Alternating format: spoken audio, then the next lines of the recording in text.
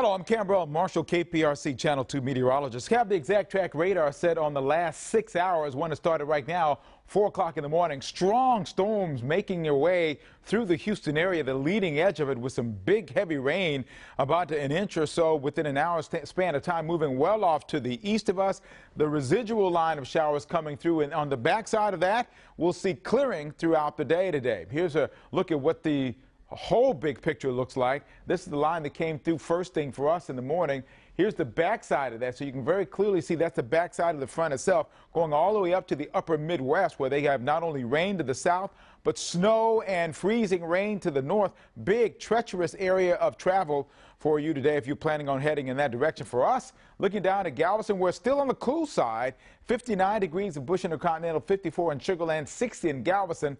Look at those winds. Northwest winds at 17 miles per hour. Throughout the region, we can see the temperatures are going to be on the cool side, cooler than yesterday. 60 in Galveston, as we talked about, in the 50s, lower 50s in the areas to the north. Look at the temperature differences between yesterday and today. 14, 15, 17, 18 degrees cooler right now than it was yesterday. So you get the picture, and the winds from the north, so that makes it even more uncomfortable. Highs today, don't think we're getting out of the 60s. So upper 60s throughout much of the areas as we look at them. 67 in Conroe, 66 in Huntsville. I think these are optimistic temperatures, by the way. Down south, Angleton 69. Palacios may get to 70. We've got that cooler north wind coming in today, though, and that is what is going to help to work to keep us a little bit cooler. Hour by hour, the planner, as we go throughout the afternoon, we did have a 70 in there, but I just took that off. I just don't see it happening throughout the day. The winds will start to die down in the afternoon, late afternoon, but until then, 10 to 15 miles an hour winds sustained